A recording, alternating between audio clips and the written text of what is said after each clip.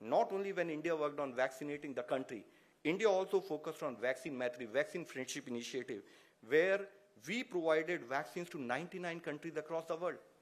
Parallelly, we also ensured that our CoWIN platform, which supported us in terms of management of vaccination effort, we have made it available as a global good so that any country need not reinvent the wheel and they can take up their vaccination drive in a much more smoother manner. Few specific points I would like to submit is that India surpassed its own achievements with time. We did 250 million vaccine doses in 145 days, first of all. We reduced this time to 56 days. We further reduced it to 34 days to ensure that right now, I am proud to highlight that we have done 1.81 billion doses of vaccination. The figures are for everyone to see. I would not like to highlight these figures, but I would just like to run through primarily the challenge which had been posed to us by Omicron. I would like to specifically highlight.